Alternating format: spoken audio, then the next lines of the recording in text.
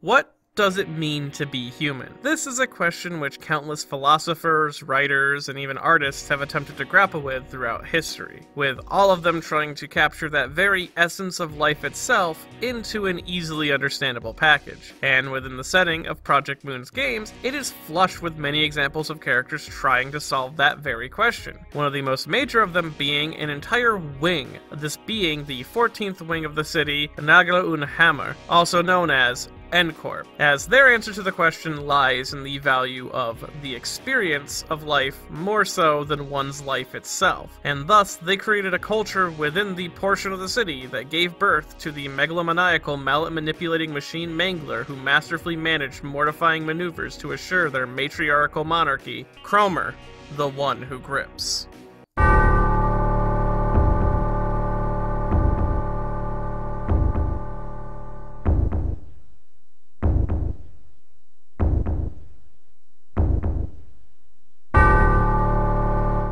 Kromer is the primary antagonistic force of the story for Limbus Company's third canto, The Unconfronting. Being the leader of N Corp's own Inquisition, Kromer led a cult of fiercely loyal followers in the appreciation of the human form, as well as the violent elimination of all those who embrace the heresy of perverting that human form, such as those with mechanical enhancements or prosthetics. Though it is arguable if Kromer would have been able to achieve the amount of success that she did, if not for her befriending of the 11th sinner of Limbus Company, Emil Sinclair, with their lives becoming completely intertwined during their school years together, and more specifically, when Sinclair allowed Kromer access to his family's basement. But before we can get too deeply into that, let's first understand the meaning behind both her name and design. Now, Kromer's name, like most other names in Project Moon titles, is a direct literary reference, coming from the novel Damien, the Story of Emil Sinclair's Youth, by Hermann Karl Hesse, with Kromer specifically being taken from the character of Franz Kromer, who I'll be referring to as Franz for a majority of the video to try to avoid any confusion. Now, Franz was an older delinquent boy who manages to catch Sinclair in a lie and basically takes control of his life, let alone his future, tormenting the boy throughout and eventually leading to not only Sinclair's psychological breakdown, but eventually drawing him closer to another boy in his life named Max Damien. These are all of course elements that work in line with the story of Kromer and Canto 3 as a whole, but I will go into more detail about that later on in the video. As well, thanks to this influence, I am convinced that if we ever got Kromer's full name, it would be something along the lines of Francesca or Francine Kromer. Now, design-wise, Kromer takes a lot of influence from quite a few different places, most of which will be discussed later on into the video, but the one design we become the most familiar with is that of her N Corp Inquisitor uniform, which combines together elements of a Crusading Knight's full plate armor in the form of her leggings and full arm combo piece, with the metal itself even marked with scriptures and wax stamps that display N Corp's logo, as well as bloody ribbons, likely as a symbol of successful operations like you see on military uniforms. Along with this, the armored side is also adorned with a large flag carrying N Corp's own insignia, while the unarmored portion of her uniform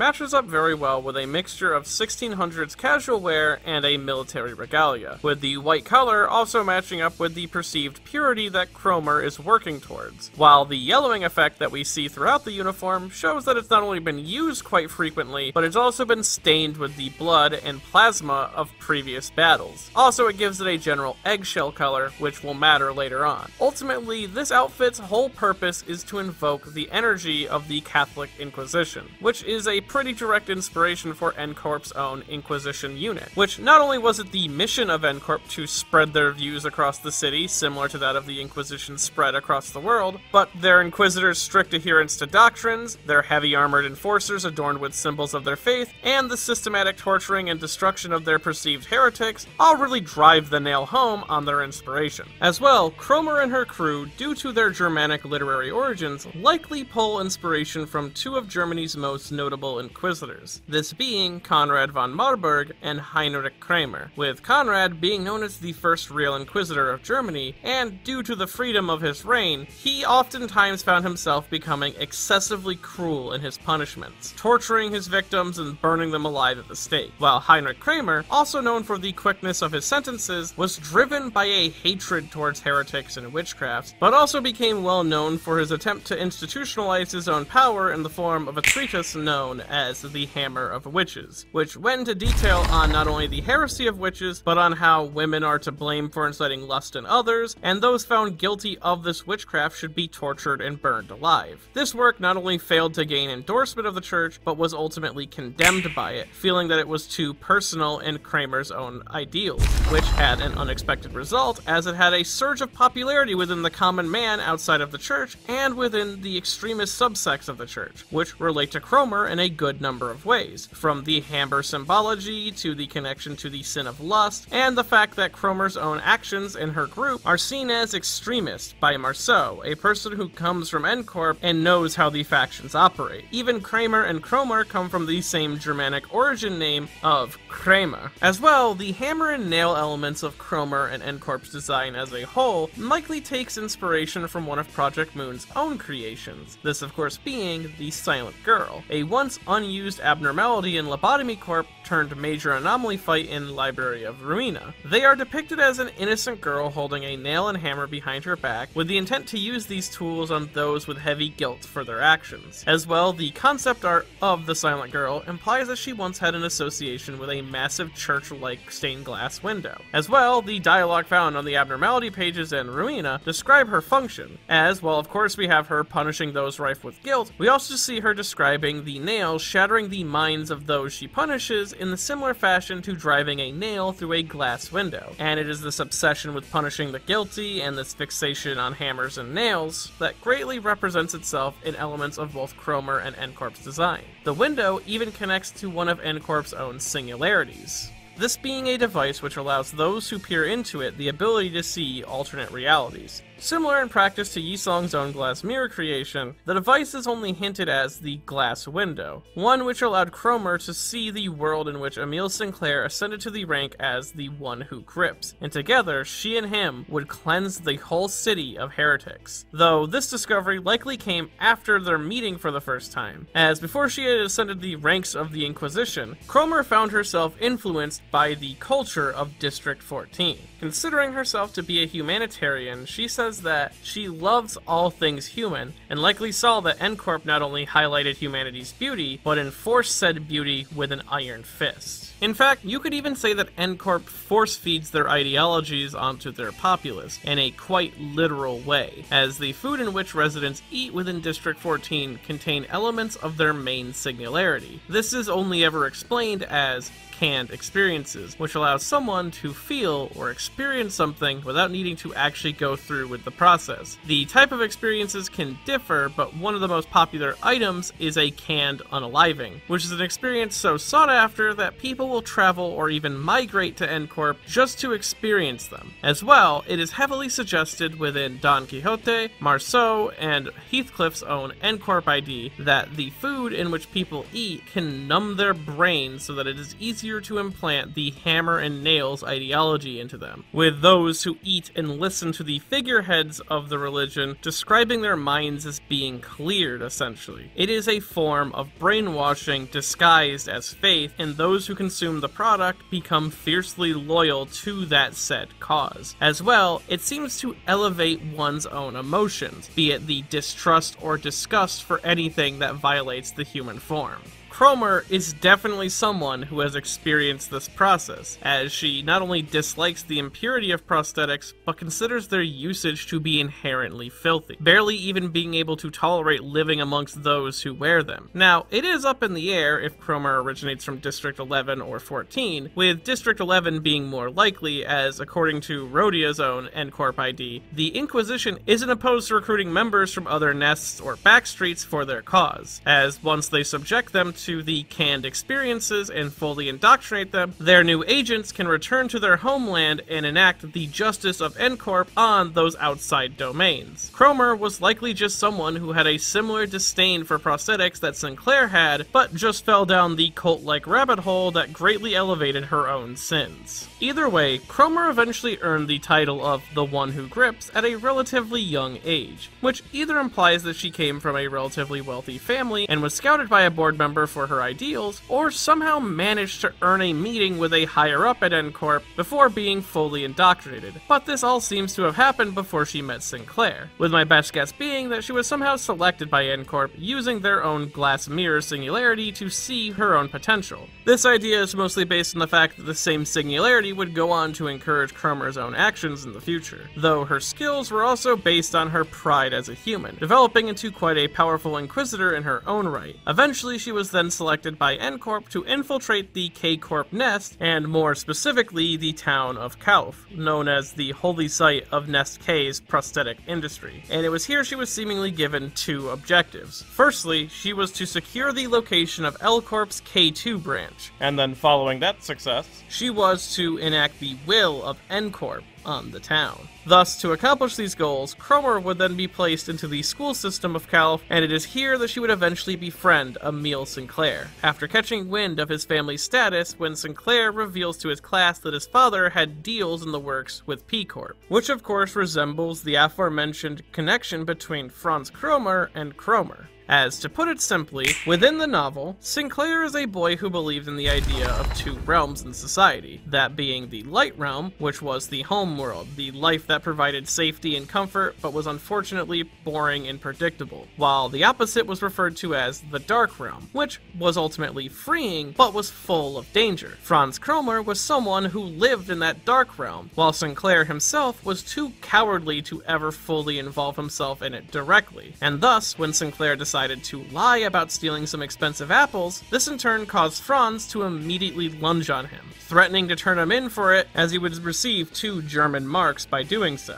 a currency of the time, which is an action that would have destroyed Sinclair's reputation no matter if he was found guilty of false theft or not, meaning that Franz could hold it as leverage over Sinclair to control the boy, and soon enough he'd become like a trained animal for Franz, being able to summon him by simply whistling from their usual spot. Franz's torment would even result in Sinclair falling deeper and deeper into his perceived dark realm, feeling like he was forced to steal his own allowance and having nightmares that Franz would demand him to do things that he didn't want to. One such included the stabbing of his own father to death. Sinclair essentially feared that he could never escape Franz's own influence, and every day he would question what Franz would do to make him hurt again, until he met with Damien, a boy from their school who had a strange aura about him and would eventually help cleanse Sinclair of Franz's grasp, which are all elements of the story that are reimagined in Canto 3 in Sinclair's own past. Firstly, you have, of course, Kromer's whistle, an element of her character so ingrained that even Faust's N Corp ID, which is of course based on Kromer, has a passive that utilizes the whistle. As well, the way Kromer approaches Sinclair to ensure him that he isn't alone in his feelings about prosthetics and that she would help him be able to avoid having to go through with his own surgeries if he helped her by taking Kromer into his family's basement, mirrors in a lot of ways how Franz speaks to Sinclair about their 2-mark debt, often using disarming language or trying to imply that he's just here to help Sinclair and that he isn't out to hurt him, while systematically manipulating the boy into doing what he wants. And then you have Sinclair stealing his own house key for Kromer, which resembles when Sinclair steals his own allowance from one of his parents' stored away piggy banks in order to try to pay back Franz, which unfortunately wasn't enough to equal up to the 2 marks, resulting in Franz simply giving Sinclair his money back and continuing to torment him, which in turn causes Book Sinclair to feel as if he has been permanently thrusted into the Dark Realm, because in stealing his family's money, he was no longer pretending to be a criminal, he had just become one.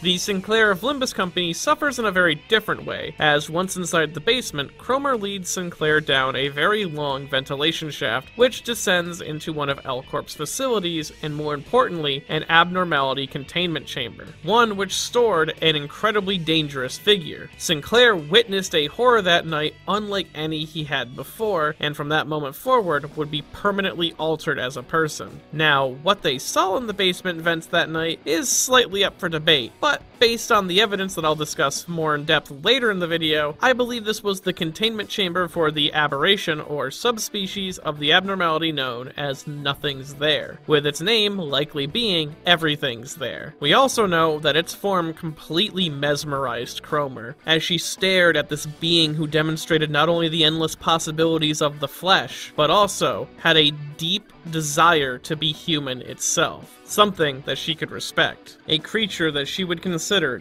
deeply precious to her, and that Sinclair had become her hero for showing it to her. Afterwards, when Sinclair would ask for his key back from Kromer, she would not only give him it, but also 2 coins as well. These coins are of course a reference to the 2 marks that Franz would have gotten if he turned Sinclair in, and acting as his 2 chances to join Kromer in her mission, reinforced by the fact that eventually she ends up taking one of the coins away to ensure that Sinclair would never be able to live in comfort again, working well with the theme of the imaginary debt and the consequences of working with Franz from the novel, though a great deviation from their inspiration comes on Christmas Eve, with Sinclair returning home to discuss with his parents what had happened between him and Kromer, much like how the Sinclair of the novel does, but instead, he stumbles into a bloodbath. Kromer, alongside her Grosshammer Guido, had snuck into his home and eradicated Sinclair's family. I should mention that the presence of Guido here, as well as how Kromer commands him around, is what suggests that she has already ascended to the one who grips status within N Corp's Inquisition. Now, the death of Sinclair's family of course ties back thematically to both the emotional distress that Franz caused Sinclair within the events of the novel, and how Book Sinclair felt like an empty stranger within his own home after becoming Franz's pet, but also in the aforementioned nightmare that Book Sinclair had about killing his own father and making it a reality. Though Kromer would not harm Sinclair, instead she speaks to him in the same soft, understanding way that she had before, and then she reaches into his pocket and takes back one of her coins, all while telling him that one day she would call for him again, and if he were to come, she would take his second coin, and he'd be truly hers fully. Now, the reason for her obsession with Sinclair is a bit complicated, as in one of their future encounters, she describes seeing him in a parallel world, likely using the N Corp glass window singularity to do so, and what she saw was her perfect partner, someone who also possesses the power to grip, and together they would dominate the whole of the city, though it is possible that she was only able to catch a glimpse of a possible future following the events of the Christmas Eve massacre, as this had proved her worth to N Corp, but it's just as likely that she had known all this time who Sinclair could be and had been manipulating Sinclair purposefully. Either way, Kromer still considered Sinclair to be important to her simply because they shared values, and that he had proved himself as special to her that night by showing her abnormalities. He had become the key to her future. Thus, she saw fit to spare him from that slaughter, and following this event, she wouldn't see him again for quite a while. And within that time, Kromer would continue her crusade, eventually converting the L Corp facility underneath Sinclair's home into her own personal torture chamber. It is here that she would become more and more enamored with pushing the human form to its absolute limit, and viewed the abnormalities, as well as the ego pieces left over, with wonderment. And in this facility, there seem to be about 3 abnormalities stationed there. Firstly, the aforementioned aberration, everything's there. And then we have 2 unnamed abnormalities, one with a serpent-like theme to it, while the other is a blood-red beast, with the designs of these abnormalities actually reminding me a good bit of Bloodborne enemies, with the slithering and wiggling Inquisitors resembling that of the snake balls of the Forbidden Woods, as well as the snake-infected men, which works in line with Kolf's own forested location. As well, the crawling and 4-legged Inquisitors remind me more of a blood-red scourge beast, though the effect on their fur looks a bit closer to a blood fiend's transformation or one of their spawns. Now, how these Inquisitor abnormalities were created actually ties back to the true purpose of the torture chamber, as while it was partially used to punish heretics, Kromer began to subject her loyal followers to her own twisted experiments, as these volunteers would don ego uniforms and weapons and then undergo physical and mental torture in order to purposefully induce ego corrosion, where the ego of an abnormality begins to devour the essence of the person, causing them to become abnormalities in their own right. This process is actually very similar to one of the things Jung discussed when creating a persona, as those without a proper ego that can't control their mask will eventually be consumed by it, becoming fragile and lesser as people. As well, it is within this time that Kromer would begin to receive orders from N Corp to lay waste to the remainder of Kalf, beginning her full-scale invasion of the town. And to celebrate, Kromer would have Sinclair's family dug up and used to decorate Kalf like Christmas ornaments. This was done to recapture the feeling of her Christmas Eve slaughter, but now on a town-wide scale, eventually fully donning her The One Who Grips uniform, which I mentioned earlier, but now I can go into more detail about it. But before that, I should discuss her title as a whole, this being The One Who Grips, as it carries with it an importance to it that is also still rather awkwardly worded. This is because the title itself is a sort of strange reference, but makes sense in the long term, or should I say, a series of strange references. Firstly, like a lot of the character's influence, it's a callback to her own literary reference, this being Franz Kromer, whose first personal interaction with Emile Sinclair involved tightly gripping his arm and pulling him aside, showing not only how easily Franz can overpower Sinclair, but creating a metaphorical connection between the physical and psychological grip Franz had on Sinclair's life. Though the title also has direct ties to a German term, and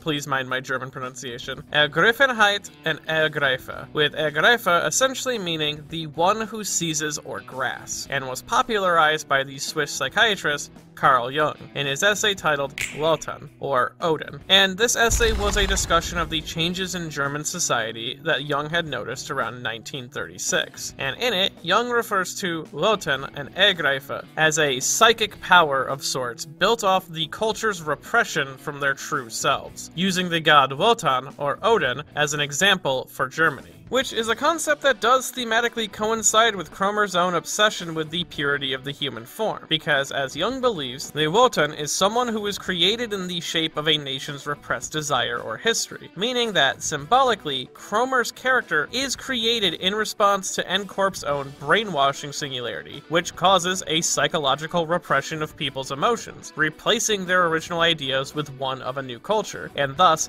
the one who grips, or the Ergreife, can eventually seize control of the populace and lead the masses without much effort. Her innate dislike of N Corp's heretics made her the perfect subject to become the next one who grips, or the Wotan of their group. As well, the writing of Jung has had a great influence on Sinclair and Kromer's characters as a whole, with Hess even describing his novel of Damien as a story about Jungian individuation. As well, while Hess's novel does predate Jung's Wotan essay, the value of personal identity and finding one's true self runs deep within the veins of both works, as well as Kromer's character as a whole. Now, the elements of Kromer's Inquisitor design that I hadn't mentioned fully before this was the prominence of gold in it. Firstly, we have these streaks of gold within her hair that she has had since she was a child. These gold streaks are likely not natural and are caused by some sort of ascension process to the one who grips his status, as we see in N Corp's Faust's ID that demonstrates the same gold streaks, albeit in a more chaotic fashion, while other Faust IDs that reference characters don't have her hair changed to match them. But Kromer also discusses things such as a golden ceremony within the events of the game, so it is fair to assume that it is part of the process, and it is also likely why gold plays such a major role in her character design, as gold and golden material is often a color associated with divinity in and of itself, from Catholicism and their gold-lined clothes and robes that demonstrated both purity and closeness with God, to the golden or gold-colored shrines from Eastern religions, which their creation dedicated a lot of spiritual significance to the god that was worshipped at said shrine, due to the rareness and perceived importance of that material. And of course, sticking to thematic consistency with her Germanic origins, the old Norse Germanic gods were said to have lived in a literal golden age, with everything from the massive structures made for giants to the simplest of tools and board games were all made of gold. It is a material that is divinely favored, and this aspect is clearly intended and felt throughout Kromer's entire design. Thus is why I believe her golden hair is linked with her perceived divinity, due to her being the one who grips,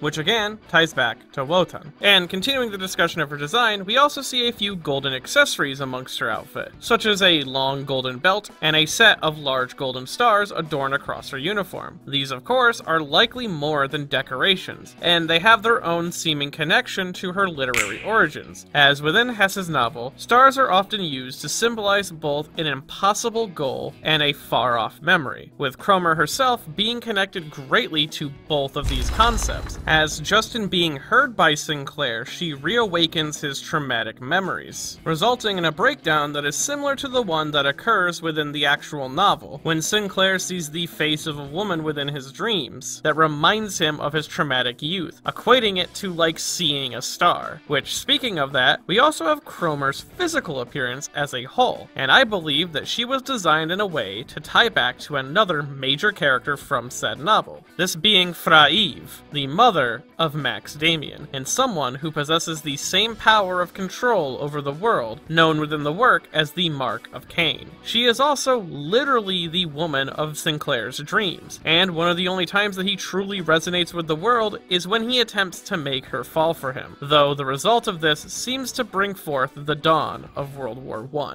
Now, that power I just mentioned that Sinclair in the novel uses can actually tie back to the title of The One Who Grips, or more specifically the Sinner ID of The One Who Shall Grip, Sinclair, as Damien, Sinclair, and Eve all demonstrate a gift known as the Mark of Cain. This mark is something which can only be seen by those who have it and provides them with a great deal of understanding and influence over the world. Damien even uses his mark within the story to casually manipulate people with simple hand gestures. It is an immensely powerful ability and translates into the game itself rather well, being what makes the One Who Shall Grip Sinclair so much more powerful than the Sinclair that we know, as the Mark's gift will eventually allow him the strength to, in both alternate timelines, that being Kromer and Faust, usher in a city-wide rampage against heretics, seemingly done in reference to how the Mark of Cain's usage ushered in World War I. Also, side note, since the Mark of Cain has been mentioned, the one in Limbus Company has a heavy design inspiration from a similar mark with a similar idea from the American horror television series Supernatural, and the similarities don't just end at their visual appearance, but having a similar effect, gifting the person with phenomenal power in exchange for corrupting their soul, with Dean slowly becoming a demon the same way that Sinclair loses sanity every time he uses one of the coins under this ID. Though the one in the book is a lot less sinister, at least as far as I understood it, it is still connected with a supernatural entity. Now, returning to Kromer's appearance, she greatly matches up with descriptors used to create an image of Eva in the novel, as Sinclair describes Eva as a tall, almost masculine figure that looks like her son but with maternal traits, with unrivaled severity, deep passion, and beautifully alluring, almost an unapproachable person.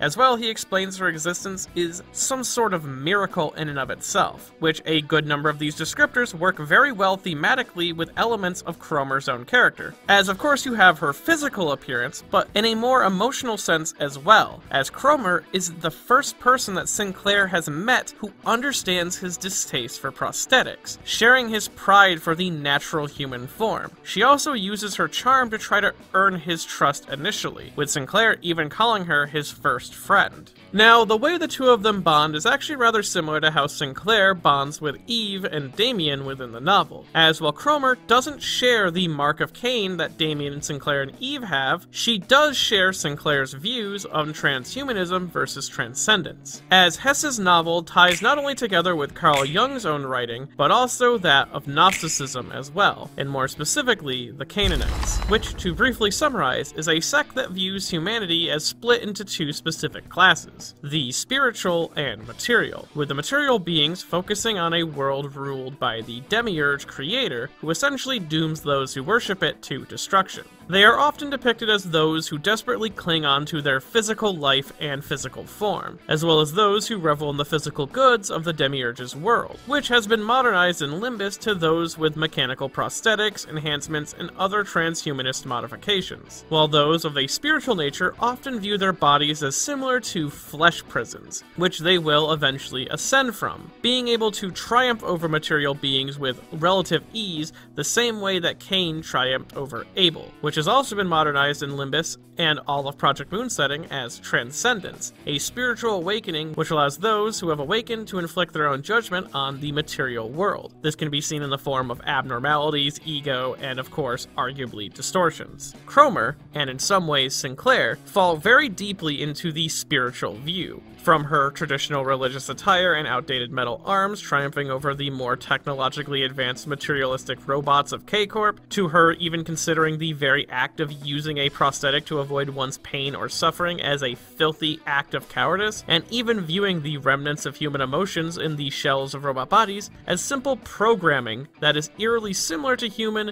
but strictly not. And this is why when Sinclair shows her the abnormalities underneath her home, does she gain the key that she had been looking for, the proof in her Canaanite-like belief, the power of the human spirit given form. Now, can you imagine if she was able to figure out how to manifest her own ego? Also, tying back to the novel, within it, Eva, Damien, and Sinclair all also fall into the spiritualistic category, rejecting elements of the modern world to develop themselves in a spiritual way and being rewarded with the Mark of Cain's abilities, freely manipulating the material world like it was nothing. As well, returning to the story of Limbus, when Sinclair attempts to resonate with the Golden Bough, the same way that Emil Sinclair tried to influence the world using his Mark of Cain, this causes the dungeon of Canto 3 to take its true form. Though, unfortunately, he was much too late to actually claiming control over the bough, as the dungeon does not end up becoming fully influenced by Sinclair, but instead it is shaped by Kromer, who had been experimenting with it thanks to her time spent testing the remains of the ego residue left within the old N Corp facility, reveling in the true beauty of humanity.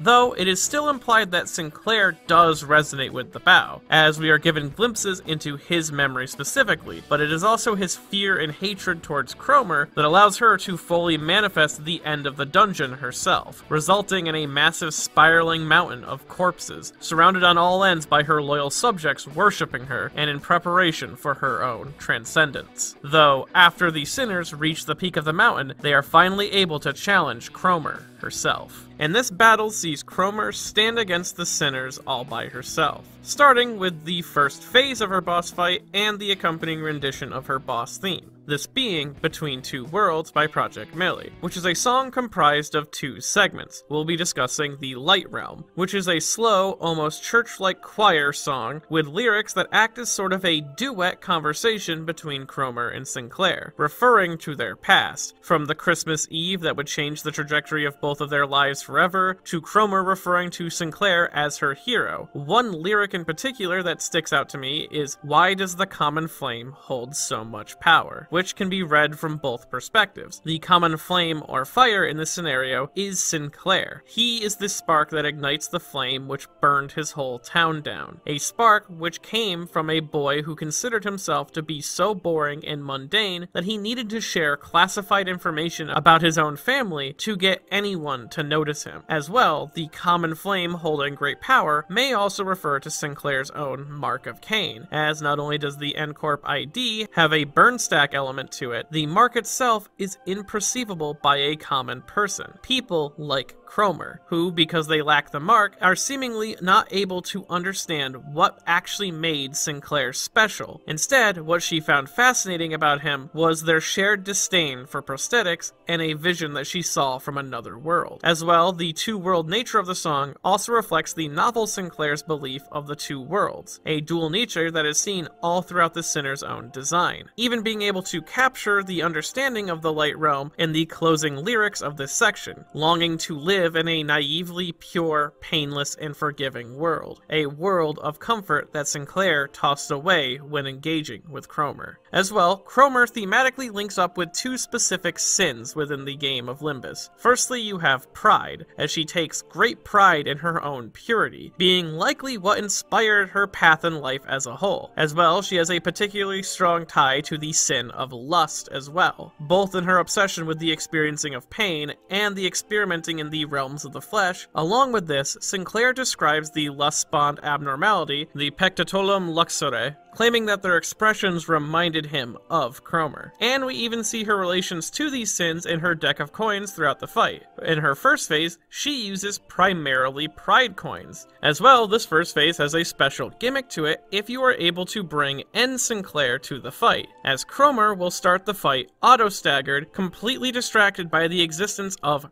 her Sinclair, even having special dialogue that plays into it. Though, after reducing Kromer's HP to 1, the fight then transitions to her second phase, and she fully resonates with the Golden Bow's power, causing her body to change to match her true sin, becoming an abnormality, Kromer, the dreamer of human wholeness. And with this second phase also comes a dissection of the second portion of Between Two Worlds, the Realm of Darkness. The tone of this theme is noticeably more chaotic, with the piano's rising crescendo increasing the tension of the song as the difficulty of the fight itself increases. Along with this, the lyrics continue to convey the conversation between Sinclair and Kromer, which, while of course is packed full of references to their inspiration, also focuses on the sin of lust as a whole. Some specific words used in it even suggest that Sinclair has created Kromer, referring to herself as infected and being recreated by Sinclair's influence, which matches up very well with her new design. And speaking of that new form, it is essentially the perfect climax to all the ideas that we have been discussing about her character so far. Starting first with how Damien describes her. Kromer was trying to ascend to godhood in this moment, becoming like the old gods that humans had worshipped in the past, which is essentially a direct, literal interpretation of Carl Jung's Wotan essay. Kromer is trying to become a god in living form. As well, Kromer's arms and body resemble portions of the abnormality that she witnessed that day. Likely, everything's there. And it is this being that has infected her with lustful desires to contort the human form to its absolute limit. This was a twisted mentality that eventually resulted in her own desire to give birth to a new world in her image. In fact, there's a lot of birthing imagery and symbolism tied to her character at this moment. Firstly, you have the nearly Silent Hill-esque vaginal appearance of her lower half, mixing together with her connection between torture and physical pain as it allows people to ascend into a greater form, which is symbolized by her lower mouth having elements of an Iron Maiden. We also see 4 massive grasping arms erupting from the hole, all which intend to grab and pull anything within her, which feels like an intentional callback to the door which Dante sees whenever he needs to revive a sinner, the final safety net for Sinclair retooled into total grotesquerie.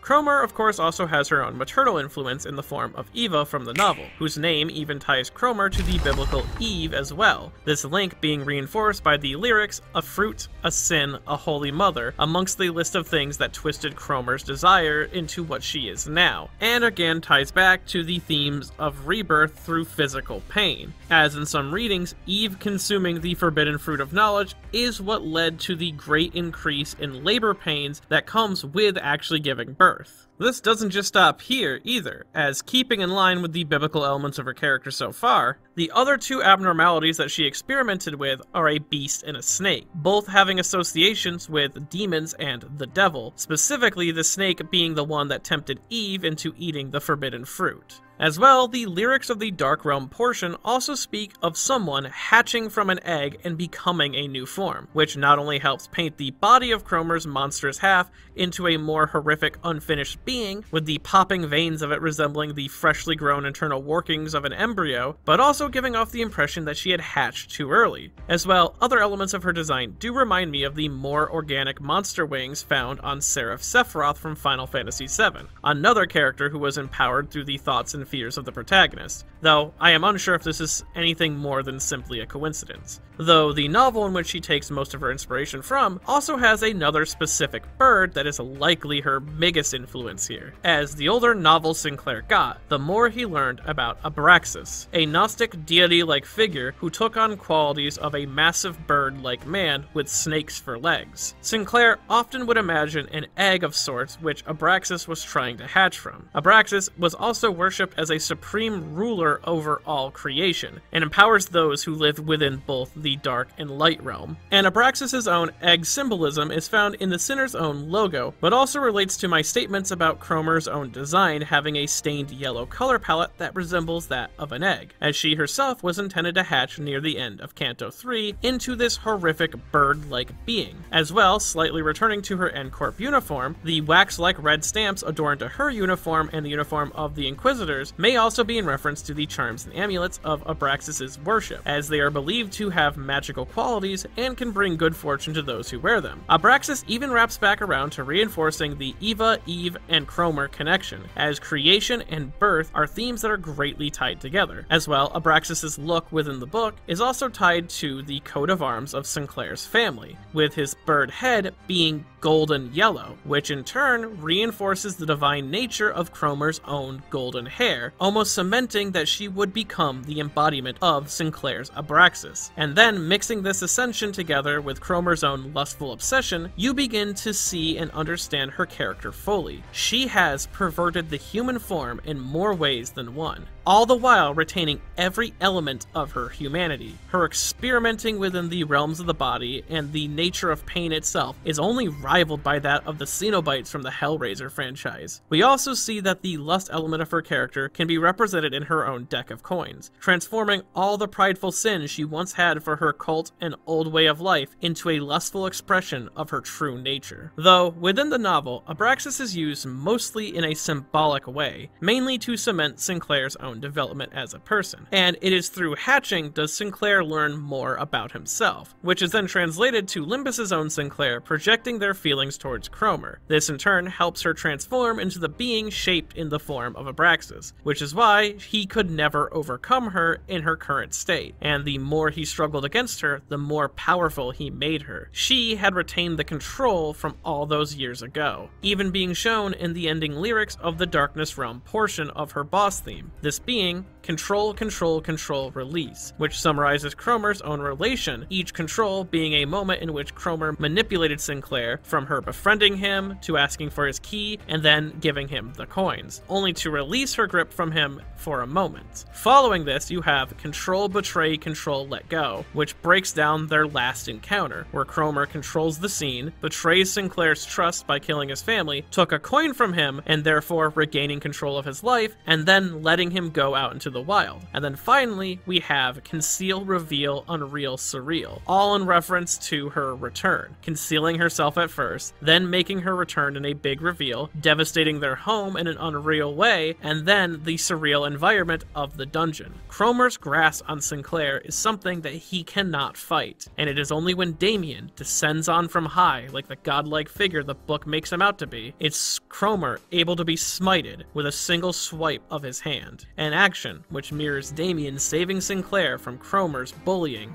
in the novel. Which brings us to the closing act on Kromer, as ultimately her fate of being snubbed out at the last possible second before achieving her goal by a being she couldn't possibly fathom is honestly a perfect summary of her own character. Because while she is presented in the canto as this powerful, free-thinking schemer with a tight grip on the cultural psyche of the world, in reality, almost everything about her was manufactured. Tools she was given by someone else, and possessing gifts which could have been put to better usage, failing almost entirely because she couldn't see the actual true strength of humanity before her, blinded instead by her own sins. In a way, her character is ironically just as manufactured as the robots she vehemently hated. And while I believe that Kromer's story has reached its natural conclusion, Canto 3 has wiped the slate clean for Sinclair's story to truly begin, and because of this, I doubt this will be the last time we hear or maybe even see her again, as harkening back to the novel one final time, Sinclair's encounter with Franz Kromer is one of the most defining moments of his life. This encounter changes him forever, so much so that one of the last things that Damien mentions to him in their adulthood is asking,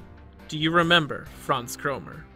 And with that all said and done, I hope you enjoyed this video. Kromer is one of those characters that just really sticks with you in Limbus' story. From her overwhelming presence, to wonderfully dense character themes, to a tone-setting environment, even a spectacular performance by Yu Un-seo, who blends perfectly together this manic, cutesy performance that really makes a lot of Kromer's lines land.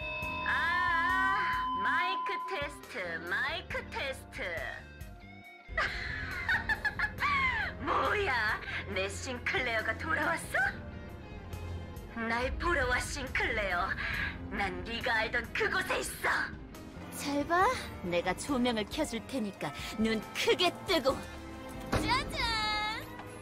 Kromer is the perfect mood setter for Limbus, which has been helped slightly by the fact that the IDs associated with her and her story are still top tier 2 cantos past her death. And given the importance of Christmas time in the story, I felt it was only right to release a video featuring her around this time. Though I'll still say, Kromer is a densely packed character, and there was a lot to unpack with her both symbolically and also just within Limbus' story, as Limbus is a little confusing timeline-wise, and I'm not entirely sure where certain events take place, so if I got something wrong in that regard, I do apologize. Feel free to correct me below in the comments. And if you enjoyed this video and want to see more videos like in the future, I have a Patreon at patreon.com/MediNotTheBadGuy. Every little bit helps keep the channel flowing as smoothly as it does. And if you want to ascend in your own right, well, you can do so by buying a copy of Shimonetta, A Boring World with a Constant Dirty Jokes Doesn't Exist at buyshimonetta.com.